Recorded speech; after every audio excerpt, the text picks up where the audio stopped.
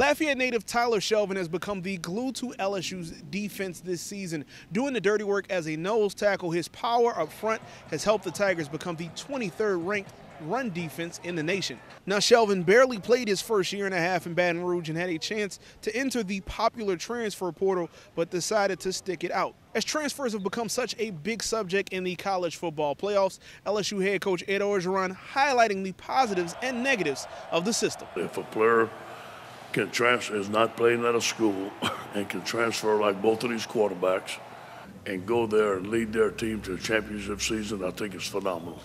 I think everybody needs that chance.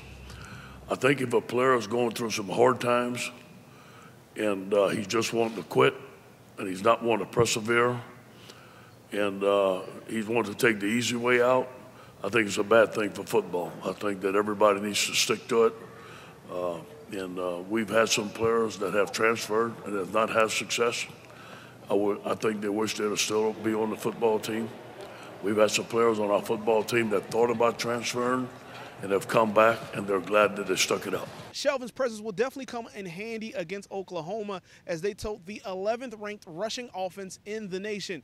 We'll see how it all plays out between the Sooners and Tigers in short order as things kick off here at 3 p.m. on Saturday. In Atlanta, Seth Lewis, KATC Sports.